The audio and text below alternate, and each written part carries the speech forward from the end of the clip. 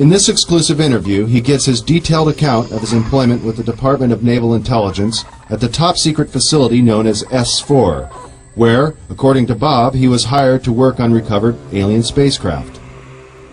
S4 is located 125 miles north of Las Vegas and 15 miles south of Groom Lake. This now not-so-secret military base at Groom Lake, Nevada, is known as Area 51, or Dreamland, as insiders like to call it. Born in 1959 in Coral Gables, Florida, Bob has lived much of his life in Las Vegas, Nevada. With degrees in physics and electronics from MIT and Caltech, he has dabbled in everything from chemistry to fireworks in an effort to understand the finer points of propulsion. He has even assembled a jet car with a 22,000 horsepower engine salvaged from a Navy F-3D Skynight that is capable of land speeds of over 350 miles per hour. Fate took a serious turn for Bob in 1982. Arriving early for a lecture at Los Alamos National Laboratory in New Mexico given by Dr. Edward Teller, one of the inventors of the atomic bomb, Bob was able to meet and talk to the famous physicist. Coincidentally, Dr. Teller was reading the local paper, The Monitor, with a featured front-page article on Bob, and the two struck up a conversation. Later, Bob sent Dr. Teller his resume for consideration, and soon after, Bob was hired by the Los Alamos National Laboratory. This Los Alamos-based directory lists Bob as an employee. By 1989, Bob was brought into the top-secret program at S4 known as Project Galileo. In the following interview, Bob reveals many details of this amazing experience.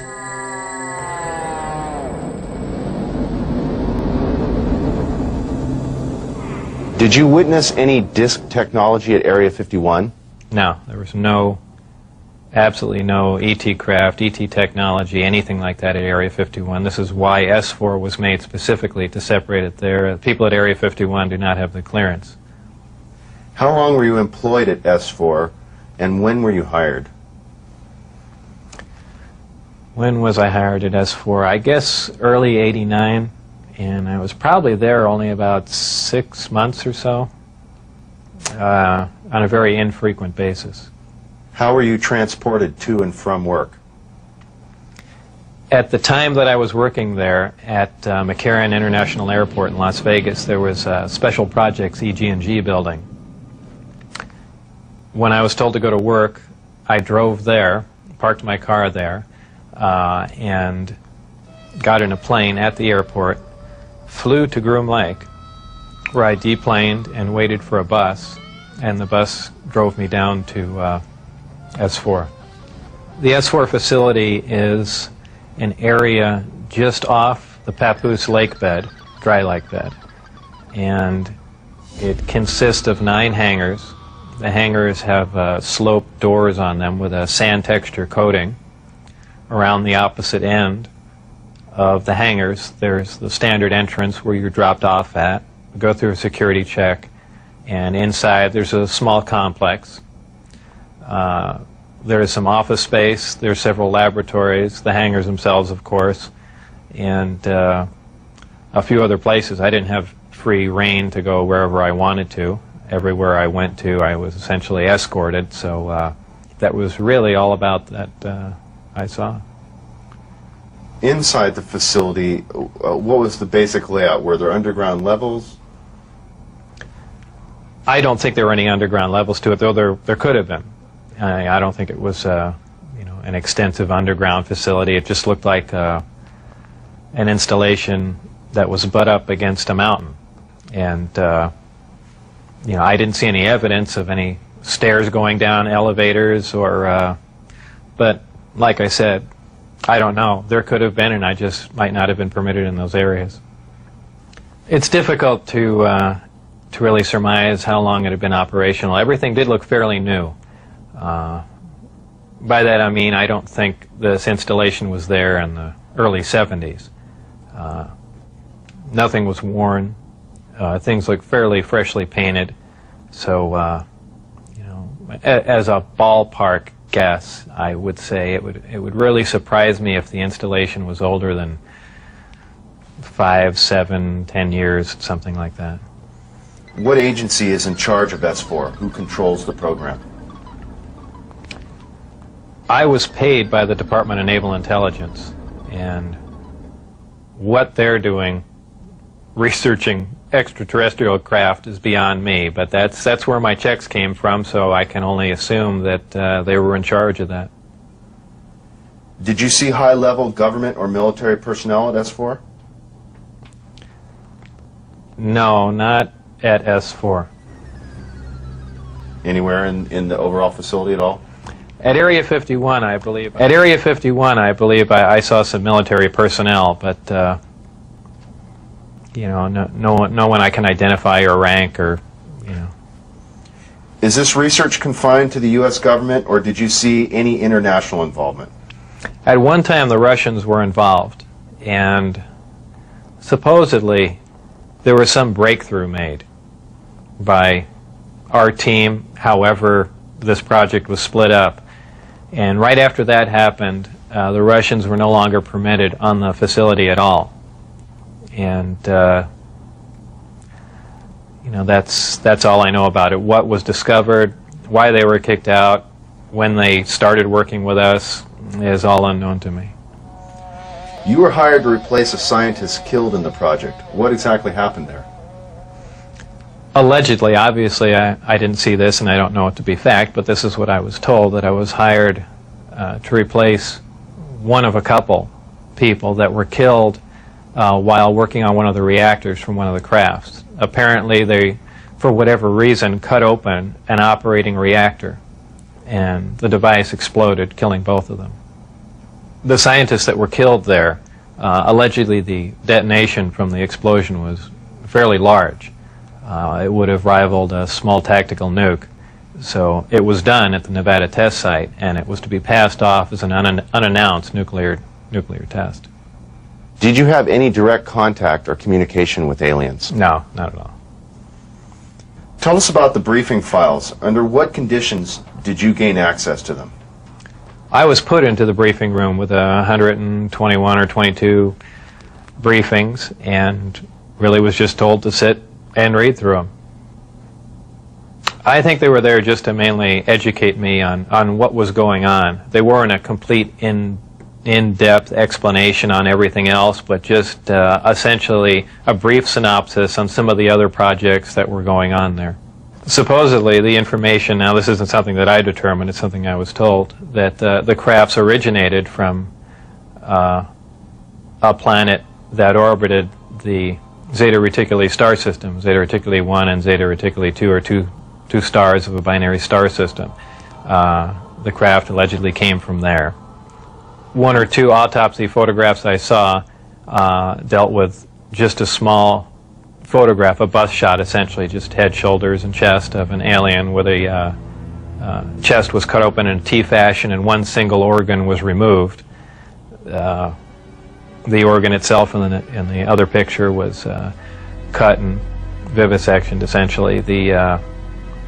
Showing the different chambers in there. This was totally unrelated to anything I was doing, but from that photograph it looked like, you know, what you see in UFO lore as the typical gray. So how tall it was from what I could see, I couldn't tell because I only saw a portion of the photograph, but if everything else you see is correct, you know, I would imagine it was 3.5 or 4 feet tall. But there again, you know, all I had to see was a photograph, and you know, I didn't have much to go on. You mentioned these beings have historically interacted with man. How? What was involved there? Allegedly, this interaction has occurred since, you know, man was a simian creature, and you know, there were genetic alterations made. How specifically did the briefings detail how the aliens manipulated our genetics over the centuries? It mentioned 65 or 63 corrections or additions to the genetic makeup that finally resulted in, you know, a human creature. In an earlier interview, you had mentioned you saw what you thought may be an alien. Was it an alien? What did you see?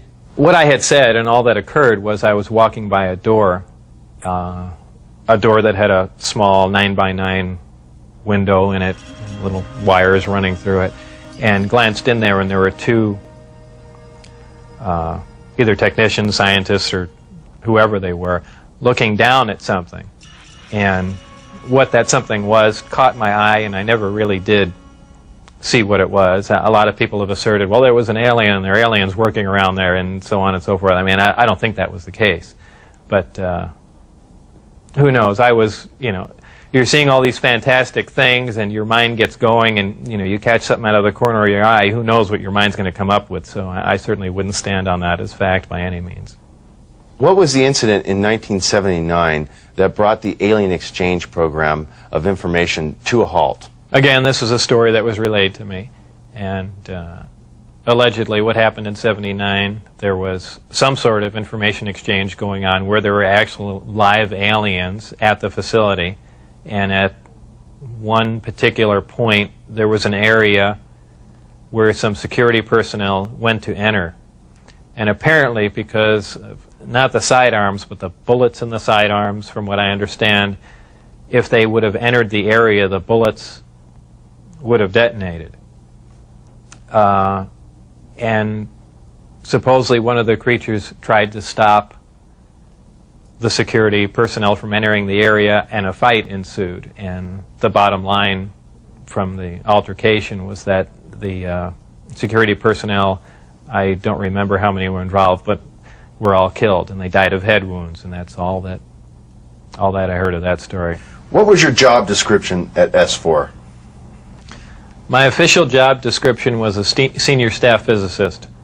I don't know if I actually had that position when I was there, because I was there so infrequently. I wasn't supervising anyone, so that was the official position I was hired under. But whether or not I actually acted in that capacity, I don't know.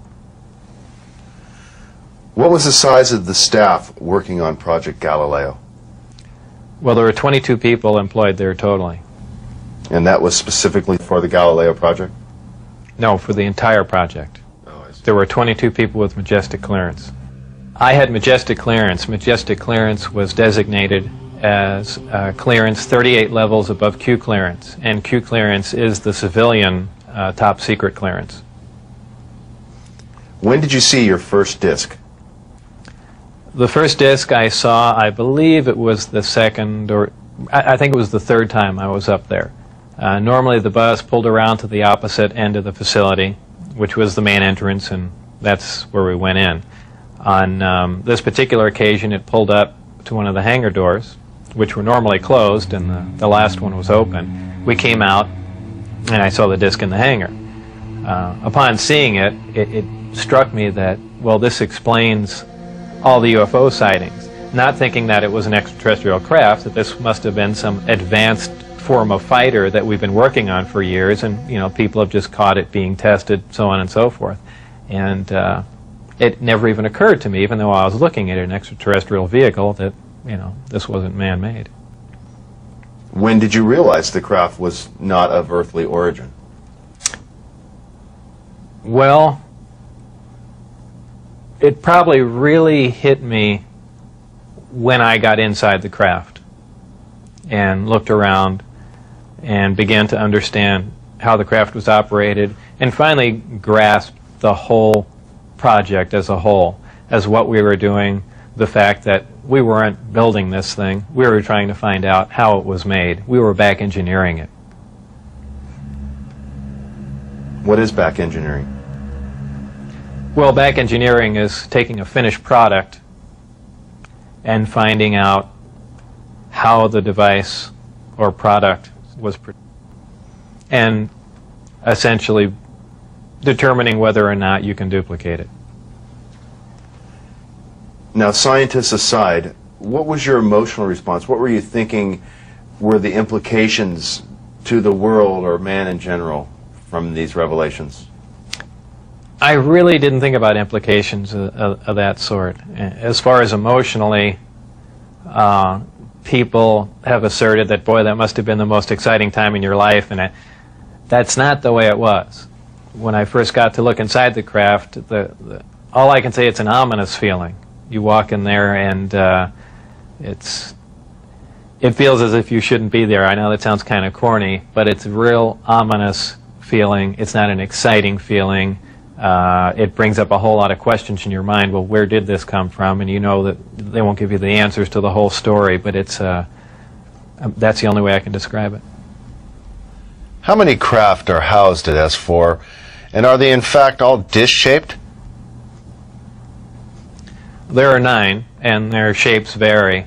I only got to do a close inspection on one of them.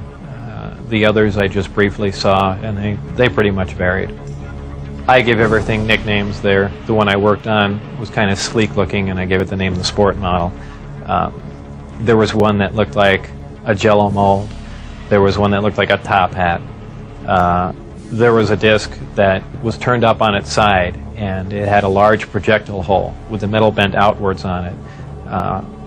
I can only surmise they were testing it to see if a projectile could penetrate it. Of course, it's just a guess on my part, but for the most part, they were pretty varied.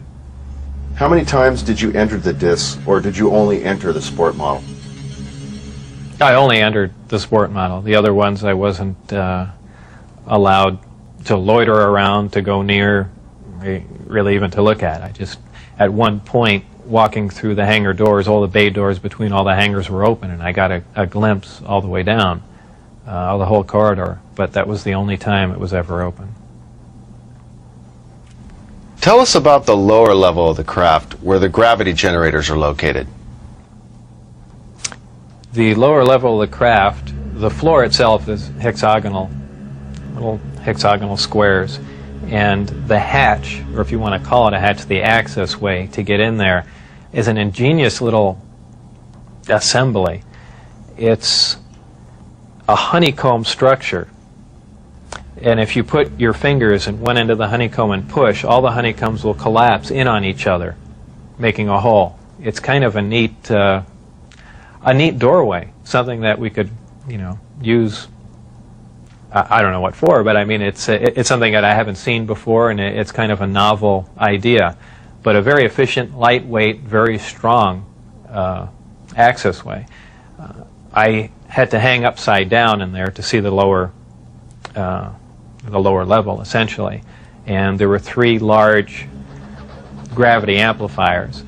These devices looked like about a 2-foot diameter, 4-foot long piece of pipe hanging by a smaller piece of pipe from the level above, and they can be independently positioned, and that's what emits the gravitational waves that propel the craft. The second level was the only other level that I was on. It was the main level that contained the reactor where the seating was, the gravity amplifiers themselves, though we also called the devices that hung down on the lower level the gravity amplifiers, because they were really one and the same. They were probably the wave guides or horns, if you want to relate that to microwaves. And really, that's about it. That's all that was on that level. So it's assumed this was not made for a human pilot. It would be extremely inconvenient for a human pilot. Humans really can't even function in there because of the ceiling clearance. The seats were so tiny. It was obviously made for a creature much smaller than a human. How does the craft achieve lift? It produces a gravity wave, which is similar to the gravity wave that the Earth produces. However, the craft phase shifts the wave. In other words, it turns the wave not really in an opposite polarity, but something to that effect, where it will work against the natural gravity wave of the Earth, and it produces a lift in that effect. Is there any internal protection for the crew? Does the craft generate a gravitational field inside the craft itself? Well, the craft generates its own gravitational field. Being inside that field essentially doesn't shield you, but essentially you're in, and this is a terrible way to say it, almost in a different realm, because you're now influenced only by that gravitational field. For instance, people wonder how a craft like this can make a turn at such high speed, a 90-degree turn. when they would imagine people slamming up against the wall or something to that effect. Well, that really wouldn't happen. Inertia would have no effect. You're in a distortion, and don't forget that gravity distorts time and space, so really nothing is going to influence you while you're in there. Describe the gravity amplifiers for us and some of their different operating configurations. There are 3 amplifiers. The craft can operate on a single one, can lift off the ground. The way in which it's propelled are 2 different ways. There's what they call Omicron configuration, where the craft is using one generator, or Delta configuration, where it's utilizing all 3. Delta configuration would be for space travel. Essentially, the craft will tilt up on its side, as opposed to a science fiction movie where you see a flying saucer moving around. The craft will tilt up on its side, focus the 3 gravity generators to a single point, and move through space that way.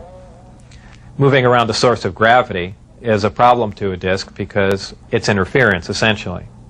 So what they do is they work with that interference to their benefit. They'll use one gravity generator to lift the craft off the ground. And as opposed to what we're used to, for instance, a plane, once it's in the air, we envision thrust or some force coming out the back of it to push it forward. The crafts work completely opposite of that.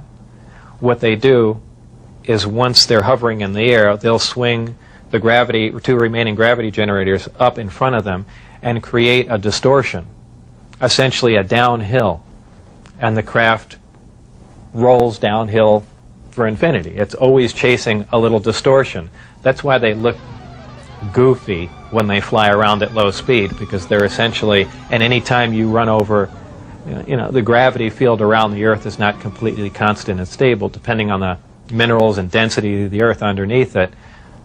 The gravity will vary somewhat, and you will get odd movements of the craft. So its low speed mode is kind of unstable for the most part. I only witnessed one test flight up close officially.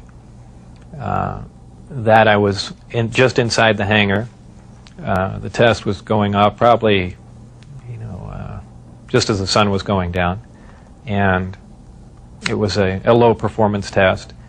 I believe there were some pilots or test pilots in the craft. The craft must have been retrofitted to fit them, because the seating arrangements were really not accommodating. They were in radio communication with the craft, which is kind of surprising to me, because the gravity waves that the craft was producing should have distorted the radio waves also. So apparently there's something there that I don't understand. The craft lifted off the ground, virtually noiseless, other than a small corona discharge on the bottom of the craft, indicating the presence of high voltage.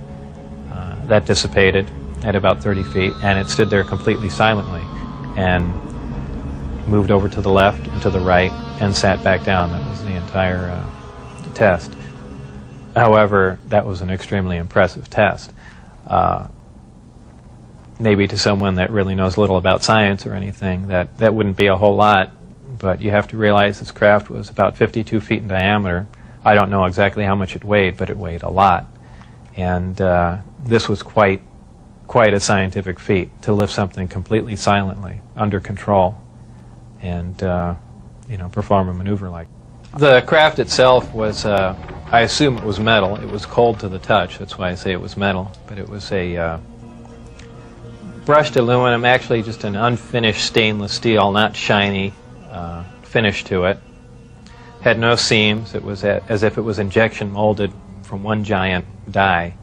I was completely amazed. I can't really reflect on how it made me feel, but that was exciting. When you're on the outside, you pretty much think, how could they keep something like this secret? It's a crime against science, it's a crime against the people and all that, but your feelings change once you're privy to the information. Once I was inside, there was kind of a bit of selfishness. It's, well, I know about it now, this is great, we should keep it secret just so we all know about it. And that really does go through your mind, though after a while it wears off, but you felt privileged to be privy to the information. How would you define gravity Could you describe in layman's terms its basic principles for us? Gravity is something difficult to explain because it's something that we essentially don't understand. It's just something that we can observe. Not much is really known about gravity. There are many theories about it, but they are just mainly theories. There's theories of gravitons, which allege that these are these subatomic particles that act like an attractive force like gravity that exchange between two pieces of matter. There's also a theory that gravity is a form of wave, an electromagnetic wave. But basically, gravity is a force. It's the attraction. It's the inherent property of matter to have gravity, a mutual attraction for each other, and it's basically all that we really know. Modern science, current science, right now, identifies one gravity. It's one force in nature. Apparently, through research at S4 or information gained from one of the crafts they were researching there, it appears that there are two different forms of gravity. One form works on an atomic scale, on subatomic particles, holding pieces of matter, holding atoms themselves together. Another works on a larger scale, the scale we're most familiar with, holding planets in orbit, holding ourselves to the ground, things of that sort. Because it produces a gravitational field, I wouldn't say the craft is invisible during the day. However, if you're under the craft, because of the way the gravity is being used, gravity bends time and space, and it bends light. If you are looking underneath the craft or from certain vantage points, you will actually see what's above the craft. It's really a trick of the way light bends under the influence of gravity. For instance, we can see stars that are behind the sun, that are blocked from our view by the sun. The reason we can see them is because the sun is a tremendous gravitational field and it's bending the light around it where we can see the star. Space-time and gravity are all essentially interrelated. They all act on one another. Gravity bends space. Gravity also distorts time. When you vary one, you essentially vary the other two. As an example, if you have a massive body, say a planet or something that's making a lot of gravity, producing a lot of gravitational waves, if you will, it distorts space. It bends space to it. It also slows down time. These things aren't theories. We know them to be true. We cannot artificially create this because we can't create gravity. But this is how they're all interrelated. How are vast distances of space traveled by amplifying a gravitational field? Well, because space-time and gravity are all interrelated, if you could produce gravity artificially, an extremely intense field of gravity, what you could do is actually distort the distance between two objects and make it shorter. Not just distorting the distance, but now you're also decreasing the time, the actual time between the two places. So you're not traveling in a linear mode like flying a spacecraft from point A to point B. You've actually modified the time and the space that you travel in. So you're now traversing a huge amount of distance with little time, and actually with traveling little distance. As crazy as it seems, that's what's going on. What are some of the inherent problems with traveling at the speed of light? There are several problems traveling at the speed of light. Just a couple of them are the fact that as your speed increases, so does your mass proportionally. In other words, the more energy you put in to go faster begins to slow you down by the fact that it's converted into mass. You have other problems like just traveling at such an extreme velocity, navigational problems, the fact that you might run into little tiny micrometeorites at speeds like this. They would undoubtedly destroy your craft. There's just a whole host of problems that you're going to run into just attempting to do something like that. Aside from the fact the amount of energy required to accelerate to the speed of light is horrendous. Could you briefly describe Project Looking Glass and Project Sidekick for us? Project Sidekick was another project going on with Galileo. Galileo was the project that I was involved in. Sidekick dealt with any of the weapon potential of the craft, whether or not the craft had a weapon in it or could it be used as a weapon, but it had something to do with some sort of particle beam configuration where the gravity generator can be used as a lens to focus a weapon of some sort, similar to the SDI device we were working on in the 80s, but with the potential of a focusing device using the gravity generator. And Project Looking Glass? Project Looking Glass dealt with the distortion, the fact that there's a time distortion, essentially looking back in time, and by that I do not mean looking back years ago to see the wagon train days. They're looking for distortions that are milliseconds in time, and what that was used for, I don't know, but that was just observing the time, the time distortion, time dilation phenomena of the craft in operation. What is element 115? Is it found here on Earth, or is it strictly an extraterrestrial material? 115 is strictly an extraterrestrial material. It probably occurs naturally in some other places, maybe other star systems. Some people not familiar with science or chemistry say, well, that's ridiculous, all the elements occur on Earth, but that's not true. There are elements on the periodic chart that aren't found on Earth.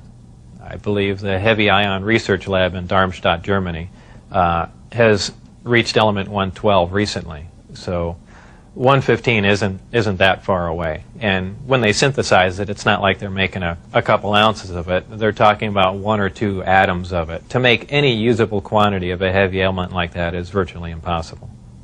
Element 115 is in the top of the reactor.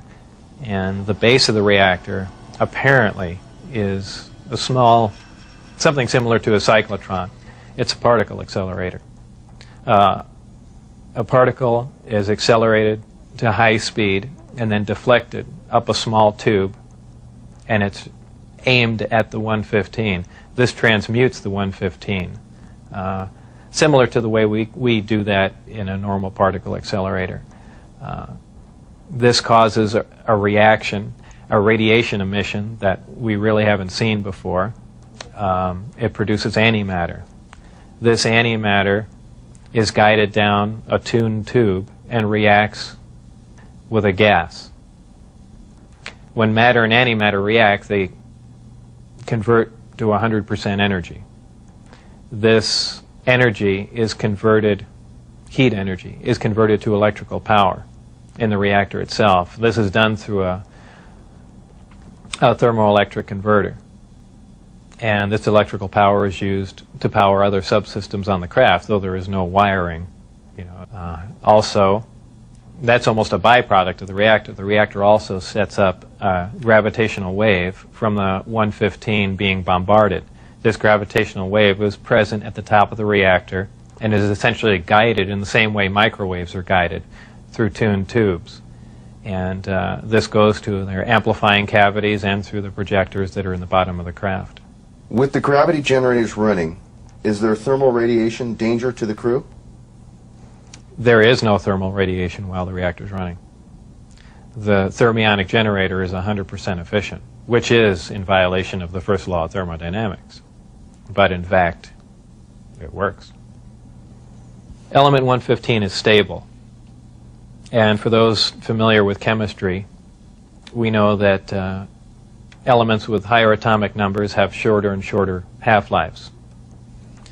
However, when you reach a certain point, they call it the island of stability. There is a place, and we've theorized this for a long time. Somewhere around 114 to 116, there should be an area in there where the nucleus of the atom is geometrically stable with protons and neutrons, where it no longer decays. It's not radioactive. 115 is, in fact, this element.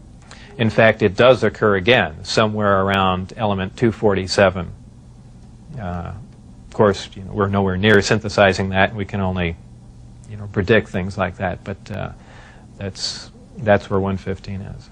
Did the aliens, give us element 115 in large quantities? Whether or not it was given to us, I can't answer that question. However, I was told that we have 500 pounds by one of my coworkers. How it was obtained and where exactly it came from, I don't know. Whether it came in one of the crafts or it was separate cargo somewhere. Anyone can speculate, but I was told that was the figure. You were able to get away with a sample of element 115. How much did you get away with? No comment. You witnessed several nighttime test flights unofficially while off the base. What did you see? The test flights I saw off the base, actually the best test flight was witnessed by my friends who I had brought out there. At the exact moment the craft was hopping around and doing some really impressive maneuvers, I had turned around and I think was looking for the video camera or something to that effect, but I missed some of the most impressive maneuvers. But the craft was similar to what was done before that I had seen close up, other than the fact that it went above the mountain range, moved a much greater distance at a much higher rate of speed. How were you able to find out about the test flight schedules? The test flight schedules were told to me specifically because I was probably going to have to be present during those times. And at that time, the test flights were taking place on Wednesday nights. And from what they said, that was because that was statistically the least amount of traffic in the area. And that's all that they were concerned about. Does the propulsion system release any sort of discharge or exhaust? There was a high voltage discharge on the bottom of the craft, but as far as there being an exhaust, there was none. Why did they appear as glowing balls of light in the night sky? Well, that's kind of the same reason why a neon light or a fluorescent light lights up. What you're dealing with is a high energy source in essentially a gas atmosphere, oxygen, nitrogen. And when you apply enough energy to a gas molecule, they emit photons, they emit light. And I don't think it's anything, it's really a byproduct of how the craft operates. When it's emitting that much energy, the gas surrounding the craft emits light, the same reason why lightning is visible. You have a huge electrical discharge, and the gas emits light in the form of lightning bolt. If you were going to see one of these crafts at night operating, it would appear really as a glowing ball or just a bright light in the sky from a distance.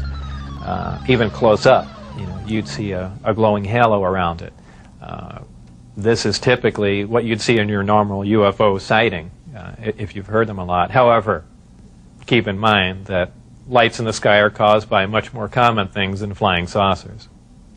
Tell us a little more about the aurora you witnessed taking off out of Area 51. When I was leaving the Area 51 facility heading down to S4, there was a tremendous roar, and I have described it as the sound like the sky was tearing.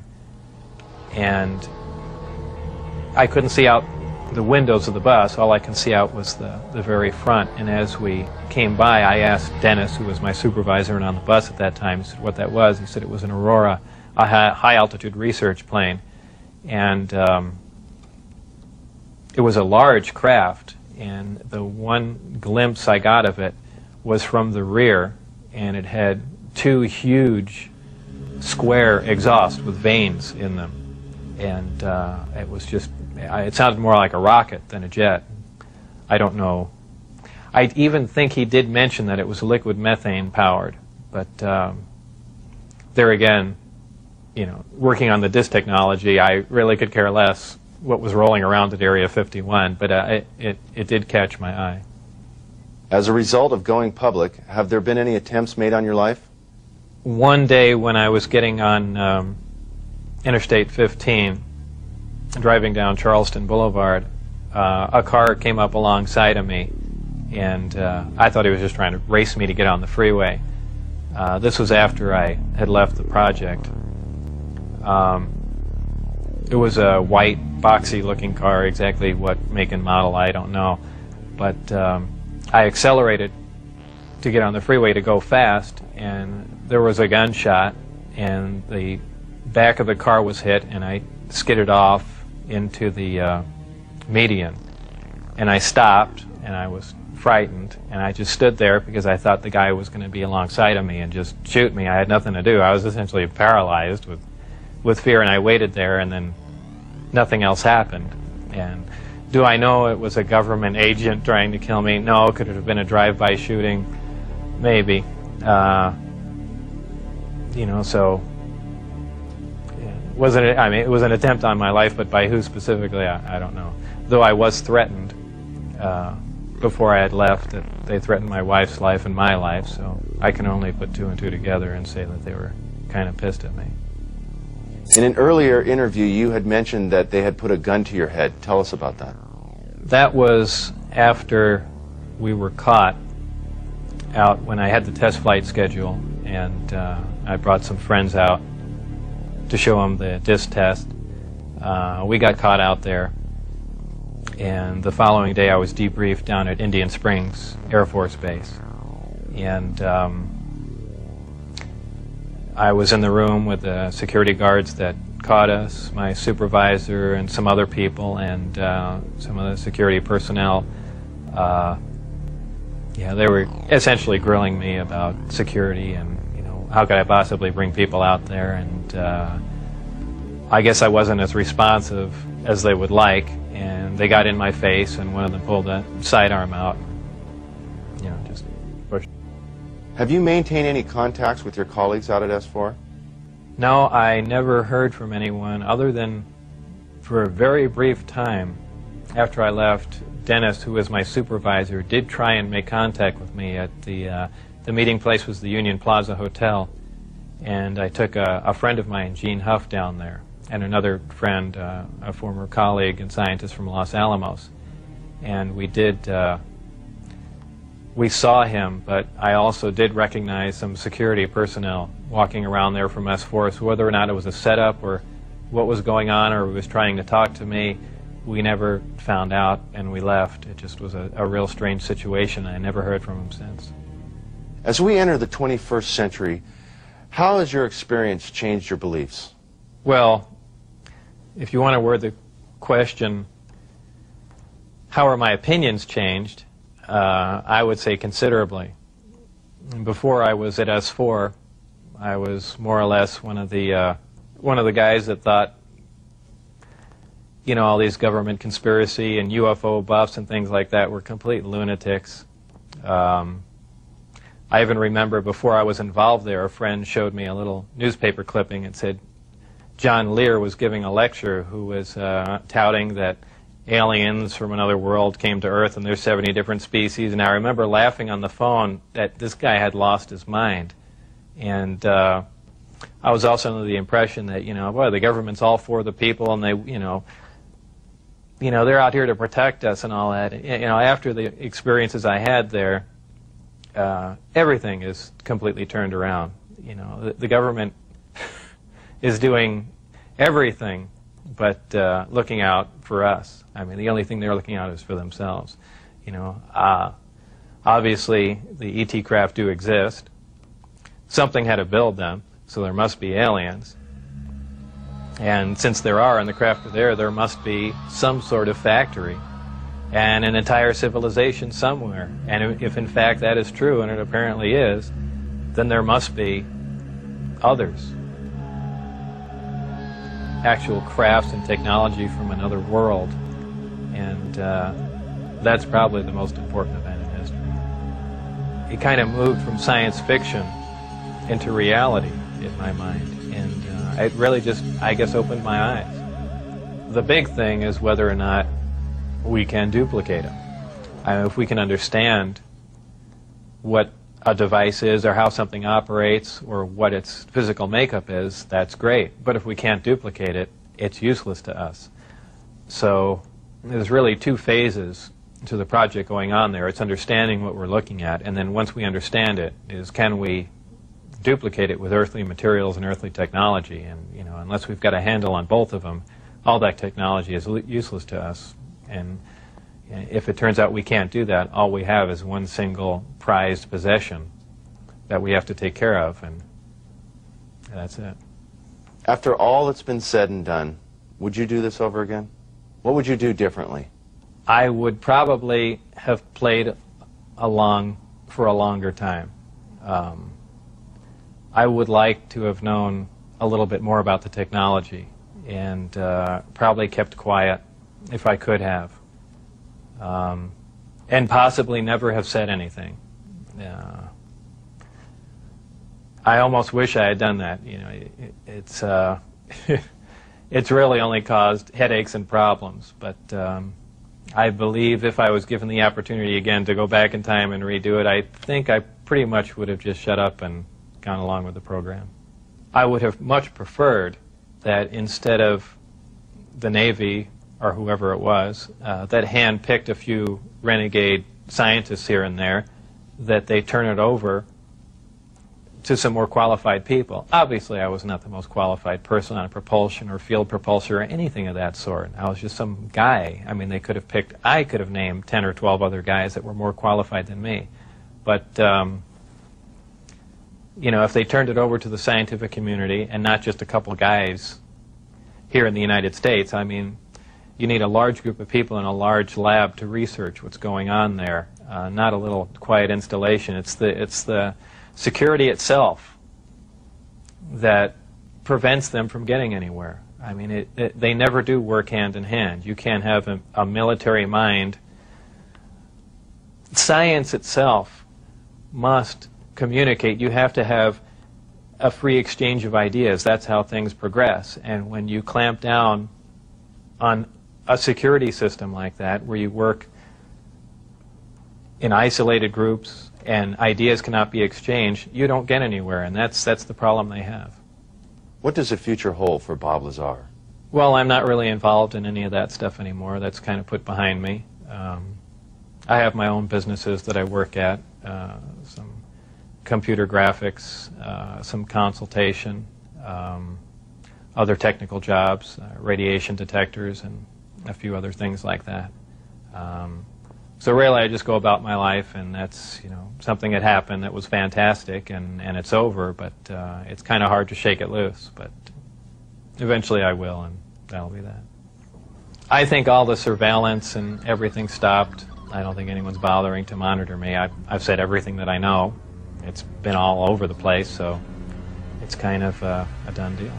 As far as whether or not there are any craft out there, I believe, you know, they were out and gone in probably the late '89, early '90, and the only thing people see now out there are, you know, either flares or planes coming into land, but that's about it. Did you have an interest in flying saucers or science fiction in general as a child? I was never interested in flying saucers as a child. Science fiction, you know, I watched Star Trek, I guess, with everyone else back then, but for the most part, you know, I didn't even believe in flying saucers up until I was employed at S4.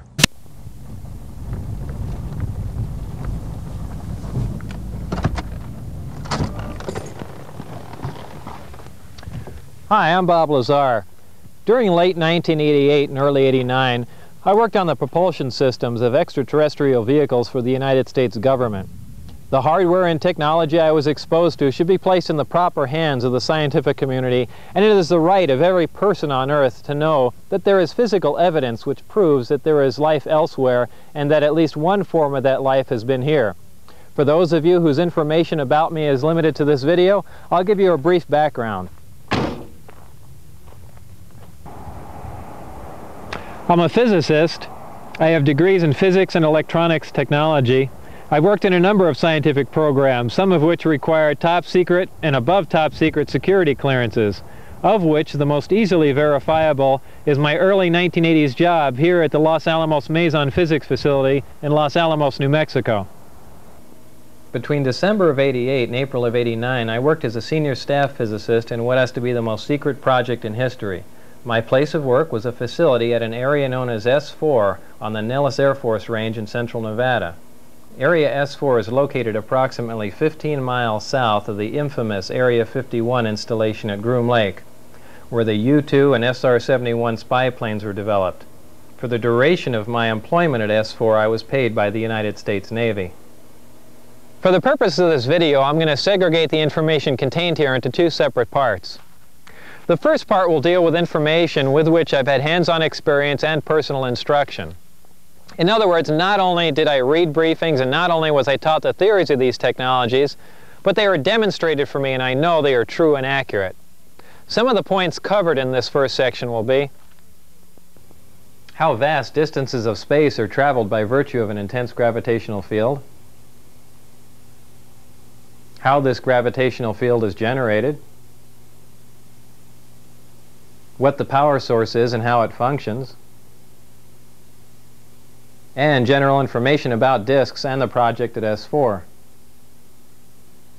The second part of this will deal with subjects on which I've read supporting information, yet for the most part I had no other way to corroborate the information or ascertain its accuracy.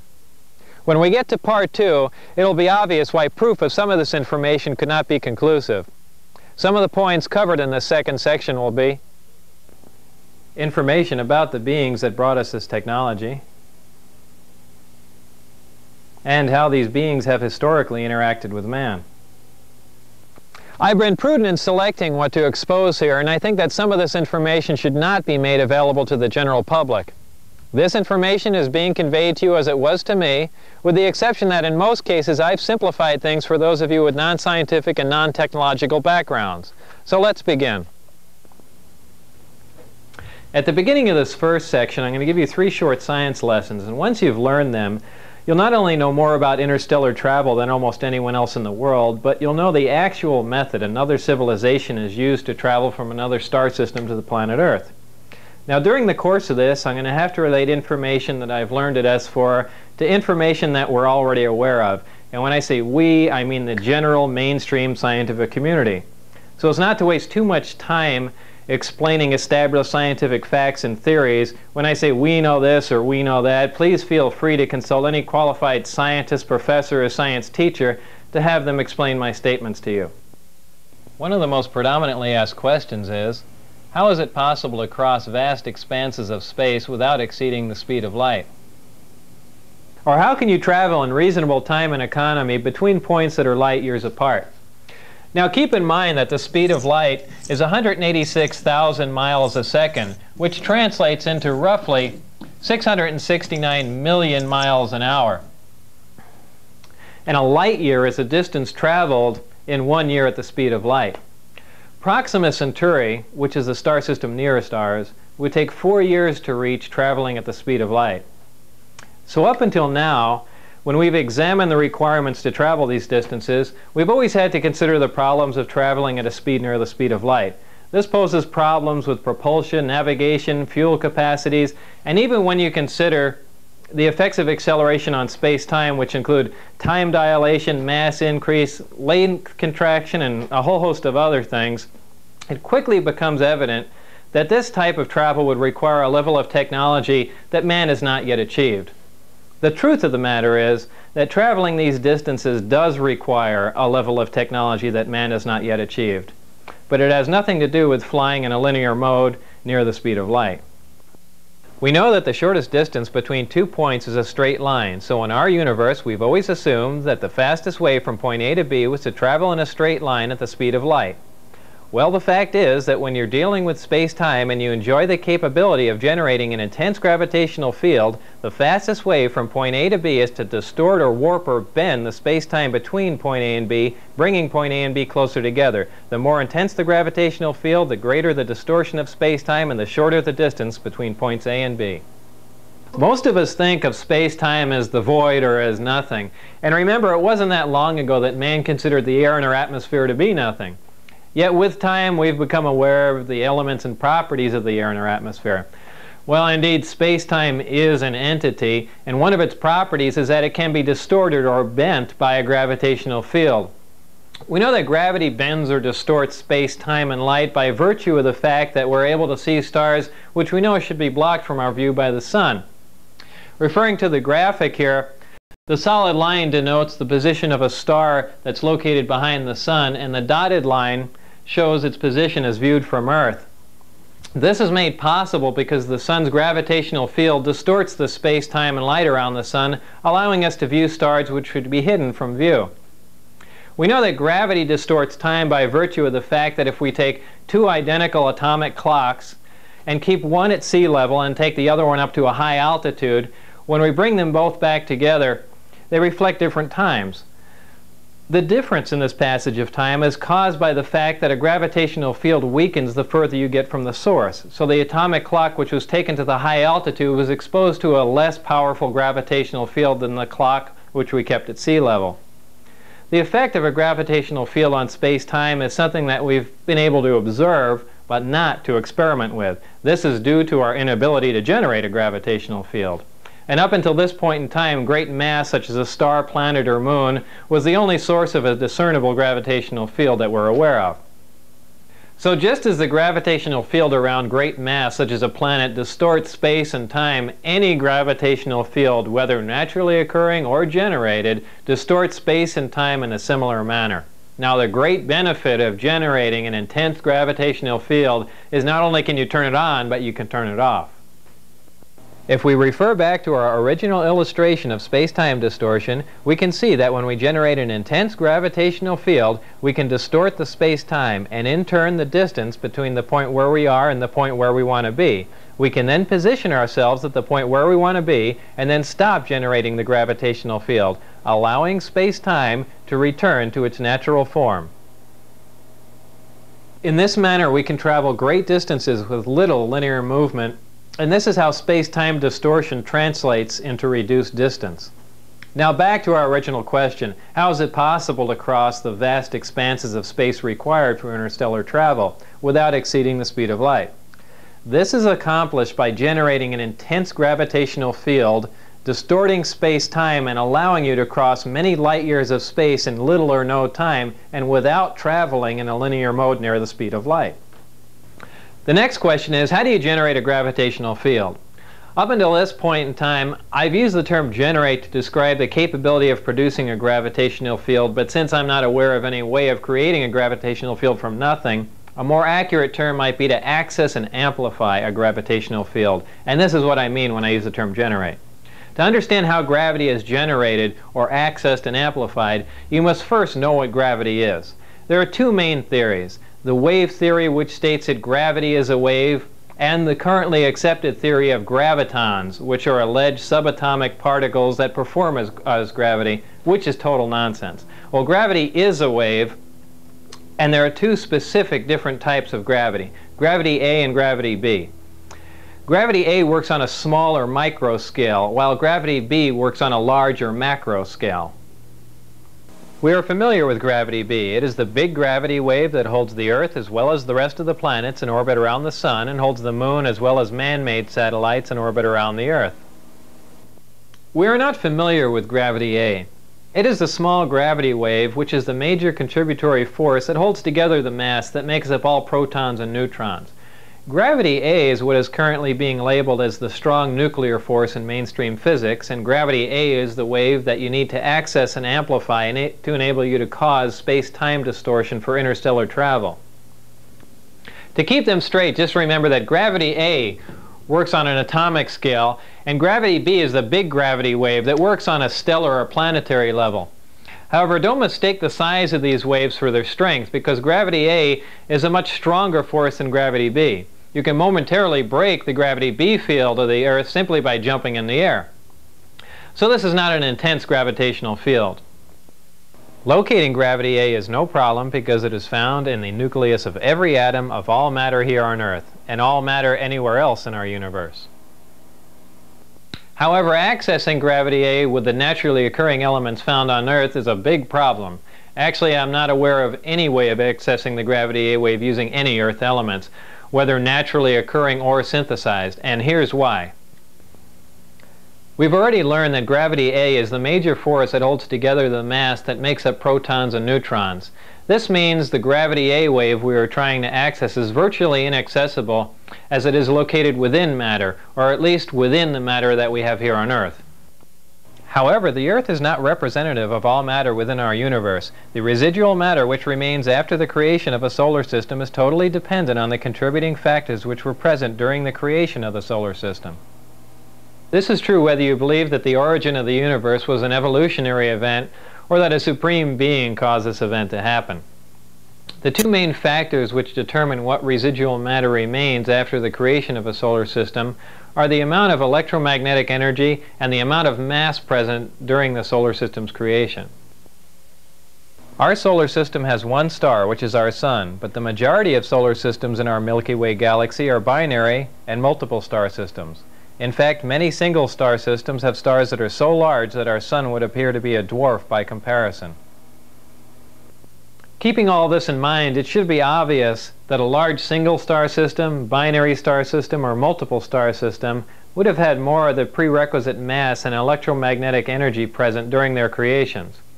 This makes it possible for these systems to possess elements which are not native to the Earth.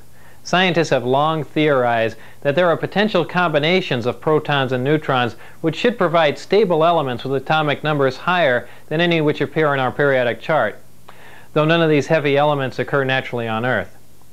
88 of the first 92 elements on the periodic chart occur naturally on Earth. Some heavier elements do occur in trace amounts, but for the most part we synthesize these heavier elements in laboratories. Generally speaking, the stability of these synthesized heavy elements decreases as their atomic number increases, but experiments at the Lab for Heavy Ion Research in Germany have shown that this may only be true up to a certain point, as the half-life for element 109 is longer than that of element 108.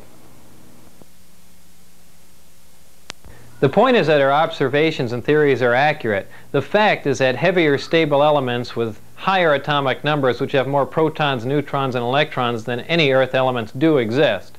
However, up until this point in history, there has been no physical evidence to prove this. But now that proof is here.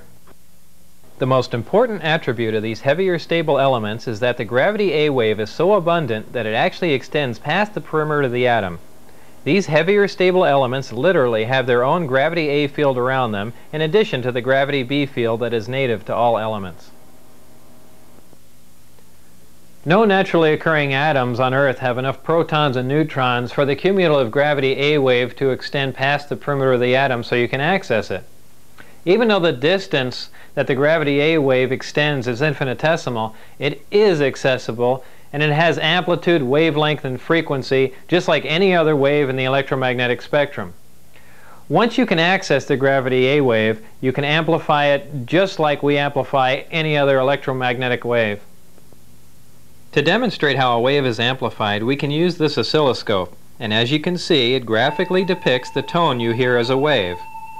As we amplify the tone, you can see that the size or the amplitude of the wave increases, giving us a more powerful version of the same identical wave, and thus the tone sounds louder.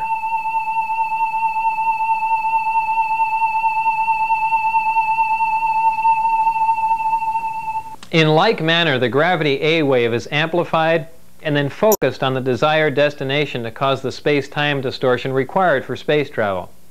This amplified gravity A wave is so powerful that the only naturally occurring source of gravity that could cause space-time to distort this much would be a black hole. This brings us back to our original question: how do you generate a gravitational field? You must have access to an element which is heavy enough for the gravity A wave to extend past the perimeter of the atom. Then you can access and amplify it for space-time distortion. To complete our 3 science lessons, the last question is, what is the power source for this type of travel? Well, for those of you with limited knowledge about power sources, I'm sure you can probably imagine the enormous amount of power required to cause a space-time distortion for this type of travel. After all, we're amplifying a wave that barely extends past the perimeter of an atom until it's large enough to distort vast amounts of space-time. For those of you with extensive knowledge about power sources, I'm sure it's probably even more puzzling as to how it's possible to have a compact, lightweight, onboard power source that can provide this much power. For everyone to understand that, I need to further explain a couple of things we briefly touched upon in the last question. If you remember, I said that for the most part, we synthesize or create heavier elements in accelerators, and their stability decreases as their atomic number increases. So what does this all mean?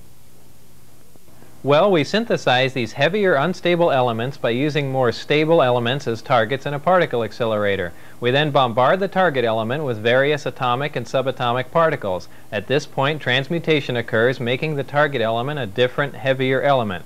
This element now has a higher atomic number, as the atomic number simply indicates the number of protons in the nucleus of the atom. So this is what I mean when I say their atomic number increases. What does their stability decreases mean? The length of time which an element exists before it decays determines its stability. Atoms of some elements decay faster than atoms of other elements, so the faster an element decays, the more unstable that element is considered to be. When an atom decays, it releases or radiates subatomic particles and energy, which is the radiation that a Geiger counter detects. As you can see, this Geiger counter is detecting the radiation from this uranium, which literally means that the Geiger counter is sensing the subatomic particles which are being released or radiated as the uranium decays. Those elements in which nuclear radiation can be consistently detected are radioactive elements. These heavy elements, which we synthesize in particle accelerators, are of the radioactive variety, and they decay very rapidly. Since we're only able to make a few atoms of these elements, and because they decay so rapidly, we're not able to observe much about them. This is what I mean when I say their stability decreases. However, there are elements with higher atomic numbers which are stable, even though they don't occur naturally on Earth, and we can synthesize them in particle accelerators. These are the elements in the 114, 115 range which don't appear on a periodic chart. Beyond element 115, the elements become unstable again, and in fact, element 116 decays in fractions of a second. This finally brings us to the power source. The power source is a reactor which uses this element 115 as its fuel. In this reactor, element 115 is used as a target and is bombarded with protons in a small particle accelerator. When a proton plugs into the nucleus of an atom of 115, it increases its atomic number and becomes an atom of element 116, which, remember, decays instantly. What element 116 releases as it decays, or what it radiates, is antimatter. What is antimatter? Antimatter is the exact counterpart of matter, which has a charge and a spin that is in the opposite of all matter. When combined with any matter in our universe, antimatter reacts and completely converts to energy. And remember, the rapid conversion of matter to energy is what we generally call an explosion. To demonstrate the explosive power of antimatter, let's pick a random area where an atomic bomb might explode. Oh, let's say Iraq. And for demonstration purposes, let's say an atomic bomb would explode, for instance, in, Baghdad. Well, if one of our older atomic bombs exploded in Baghdad, the area of total devastation, which is indicated by the red dot on the map, would be approximately 2 miles. This would be caused by a fission reaction in which less than 1% of the nuclear material is converted to energy.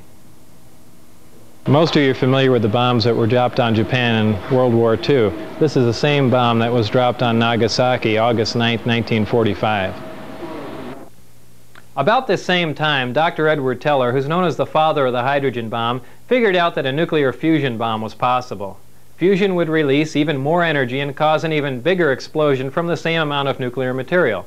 Much to Dr. Teller's dismay, the Japanese surrendered, we never dropped the hydrogen bomb, and Dr. Teller's been in a bad mood ever since. But if a hydrogen bomb containing the same amount of nuclear material as the Nagasaki bomb were to explode in Baghdad, the area of total devastation would be approximately 20 miles. This would be caused by a nuclear fusion reaction, which again, less than 1% of the nuclear material actually converts to energy or explodes. The other 99% of the nuclear material on this type of bomb is dispersed, but is not involved in the actual nuclear fusion reaction. Now, if a bomb was made with the same amount of nuclear material as the Nagasaki bomb, and that material was antimatter, when that bomb exploded in Baghdad, the area of total devastation would include parts of Africa, Europe, and Asia, with the exact area of total devastation being very difficult to calculate. This would be caused by a total annihilation reaction, which is the complete conversion of matter to energy. 100% of the nuclear material on this bomb would explode or convert to energy. We currently have no practical way to harness antimatter into a bomb, and generally speaking, we can only isolate antimatter in a particle accelerator and store it for a short time. This demonstrates the enormous amount of power released when you totally convert matter to energy, which is what happens when antimatter and matter are combined. So back to our power source. Inside the reactor, element 115 is bombarded with a proton, which plugs into the nucleus of the 115 atom and becomes element 116, which immediately decays and releases or radiates small amounts of antimatter. The antimatter is released in a vacuum into a tuned tube, which keeps it from reacting with the matter that surrounds it. It is then directed towards a gaseous matter target at the end of the tube. The matter and antimatter collide and annihilate, totally converting to energy. The heat from this reaction is converted into electrical energy in a near 100% efficient thermoelectric generator. This is a device that converts heat directly into electrical energy. Many of our satellites and space probes use thermoelectric generators, but their efficiency is very, very low. All of these actions and reactions inside of the reactor are orchestrated perfectly like a tiny little ballet. And in this manner, the reactor provides an enormous amount of power. So back to our original question. What is the power source that provides the power required for this type of travel? The power source is a reactor which uses element 115 as a fuel and uses a total annihilation reaction to provide the heat which it converts to energy, making it a compact, lightweight, efficient onboard power source. I've got a couple of quick comments about element 115 for those of you who are interested. By virtue of the way it's used in the reactor, it depletes very slowly, and only 223 grams of 115, which is just under half a pound, can be utilized for a period of 20 to 30 years. Element 115's melting point is 1740 degrees Celsius. I need to state here that even though I had hands-on experience with element 115, I didn't melt any of it down, and I didn't use any of it for 20 to 30 years to see if it depleted. So we've learned how space-time is distorted by a gravitational field. We've learned how that gravitational field is generated, and we've also learned where you get the power to accomplish all of this. Now it's time to link all we've learned in our science lessons to the vehicle that utilizes all of this technology. And a few years ago, I never thought I'd hear myself say this, but that vehicle is a disk, which is generally referred to as a flying saucer. I had at least partial views of the 9 different disks out at Area S4, but the one I'm going to describe to you now is the one in which I not only saw 2 of the 3 interior levels, but I also saw it fully functional in flight. And no, unfortunately, I didn't get to go for a ride in it. This particular disc appeared to be in excellent condition, and because of its sleek appearance, I nicknamed it the Sport Model. The Sport Model is about 16 feet tall and 40 feet in diameter. The exterior skin of the disc is metal, which is the color of unpolished stainless steel. The Sport Model sits on its belly when it's not energized. As you can see, the hatch is located on the upper half of the disc, with just the bottom portion of the door wrapping around the center lip of the disc. The interior level of the disc is divided into 3 levels. The lower level is where the 3 gravity amplifiers and amplifier guides are located. These are the things used to amplify and focus the gravity A wave that we learned about in our science lessons. The reactor is located directly above the 3 gravity amplifiers on the center level and is in fact centered between them. The reactor is similar to this half-scale model. The element 115 is machined into triangles like this and is then inserted into the reactor. This piece of element 115 is the source of the gravity A wave as well as the target that is bombarded with protons to release the antimatter, both of which we learned about in our science lessons. The center level of this disc also houses the control consoles and seats, both of which were too small and too low to the floor to be functional for adult human beings. The walls of the center level are all divided into archways. At one point in time, when the disc was energized, one of the archways became transparent and you could see the area outside of it just as if the archway was a window. After the panel had been transparent for a while, a form of writing, which was unlike any alphabetic, scientific, or mathematical symbols I've ever seen, began to appear on the transparent archway. And I was never informed as to how all of this was achieved, not that any of that would have required alien technology. I was never given access to the upper level of the disc, so I can't enlighten you as to what the porthole-like areas are, other than I can assure you that they're not portholes.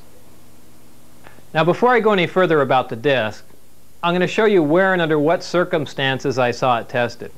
My job in this program was to be part of a back engineering team. Back engineering is the act of taking a finished product and tearing it apart to find out what makes it tick. The goal in this program was to see if the technology of the disc could be duplicated with Earth materials.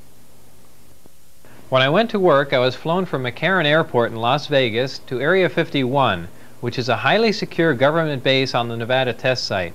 Area 51 is located about 125 miles north of Las Vegas near the Groom Mountains and the Groom Dry Lake bed.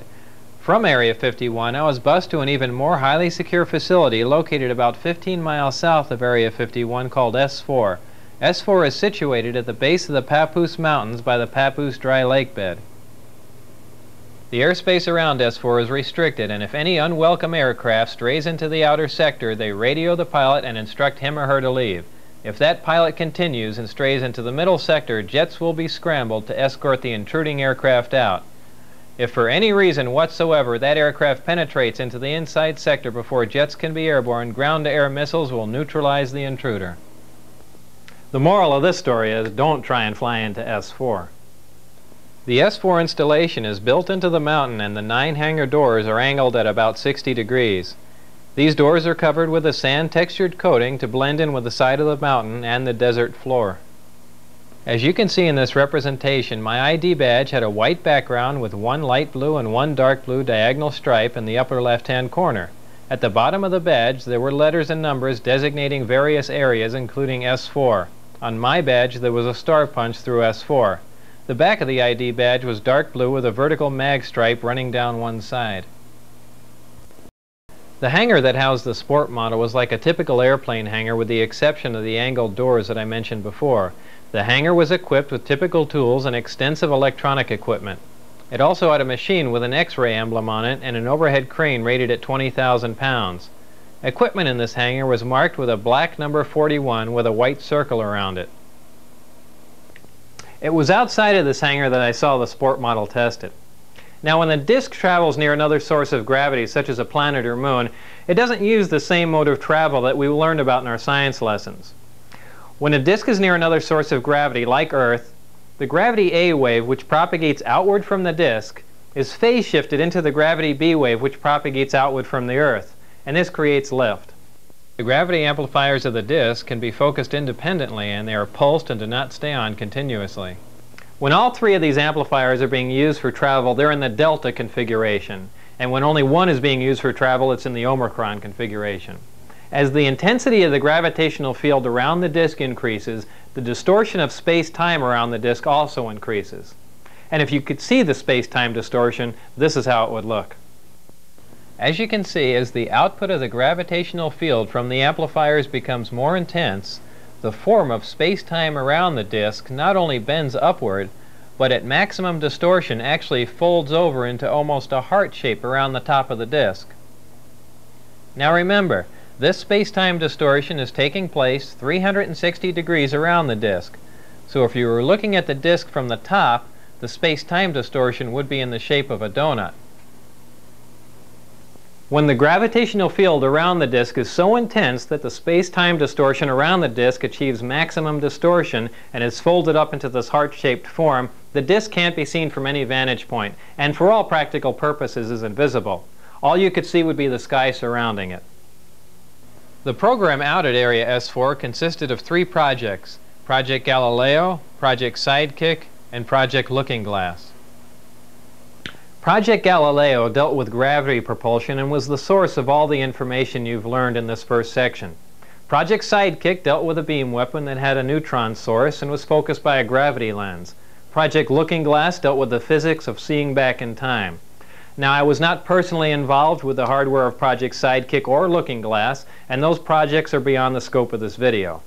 So this brings us to the end of this first part, in which I'm presenting to you as fact. At this point we begin our second part, which is the section that contains what I call excerpts from the government Bible. I call it that because, as you can tell from part 1, there's a small segment of the United States government that makes scientific and technological judgments from a knowledge base that is not available to the general public. If the following information is true, the United States government also makes judgments on a historical, philosophical, and even theological level from a knowledge base that is not available to the general public. These are excerpts from some of that information.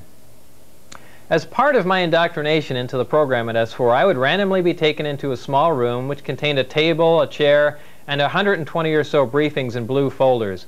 I'd be left there to read for varying amounts of time, usually about half an hour. These briefings contained a wide spectrum of information, mostly relating to aliens and alien technology. These reports appear to be an overview of alien information which can be used to brief scientists from any field about the scope of the whole project, and not just their specific field of endeavor.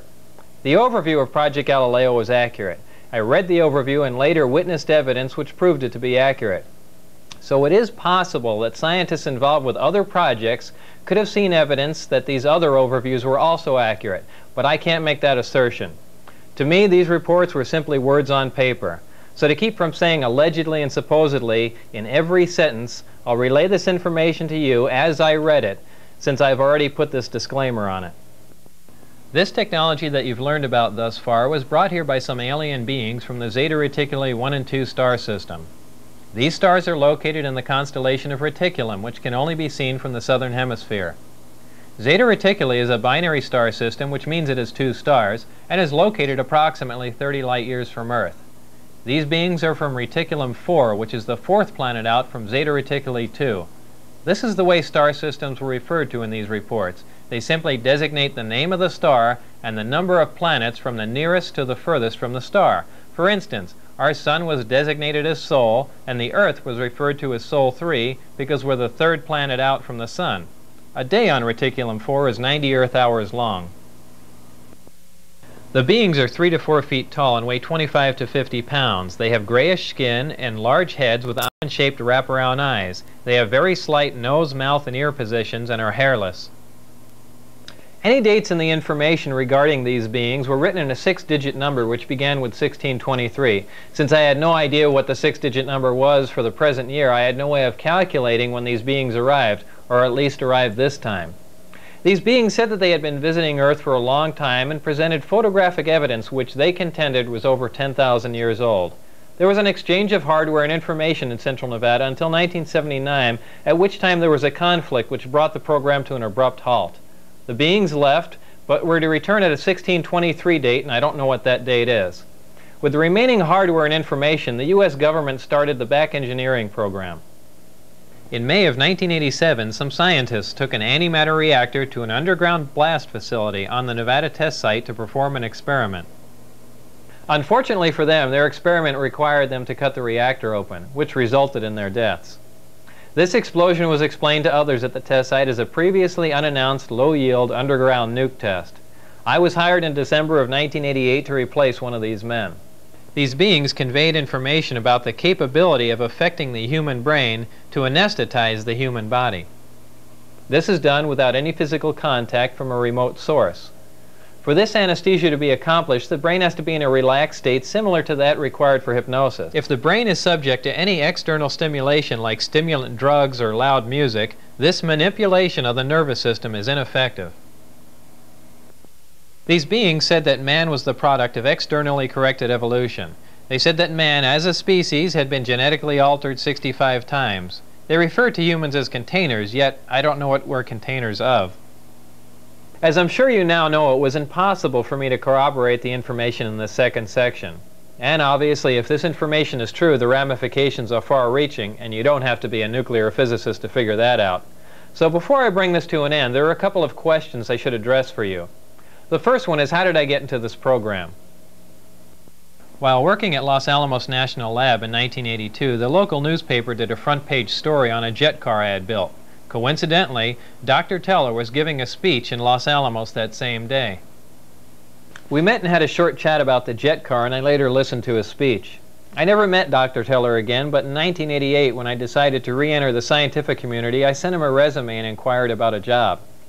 Dr. Teller responded by telephone and told me that he was no longer active, but just functioned in a consultant capacity. He gave me the name of a contact to call in Las Vegas. I made that call, and things progressed from there until I got into the program. I never got a chance to ask Dr. Teller if he remembered me from Los Alamos, so I don't know if that was a factor or not. If you use nuclear fuel, and not definitely possible, nuclear fuel is feasible. But whether these great velocities are feasible, which are interesting, if you ever want to get there, let's start. That is an important question. And that's about all I can say. All I have time to say. And what specifically the fuel will be, I think it might be fission, more probably fusion. And Both consumed. Is there any other nuclear reaction besides fission and fusion that you know of? No. Is there anything such? Look, please, you try to explore the things about which I only will have to tell you it is not interesting, it's a waste of time. Above plutonium or Look, uranium? it is, in my opinion, not interesting. I don't intend to answer it. If you ask me that question on camera, I will shut up. I will sit silent. You're not going to get an answer out of me on that. Okay. And if I ask you on camera if you know Bob Lazar, can you just say no? I will sit silently.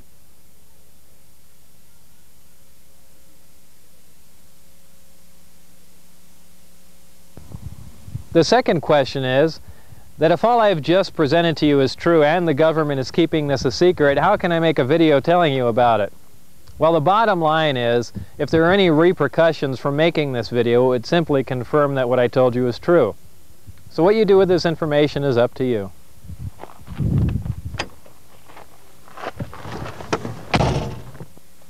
Remember, not everyone who sees a disc in the sky is crazy, so keep your eye on the sky, especially here in central Nevada, and thanks for listening.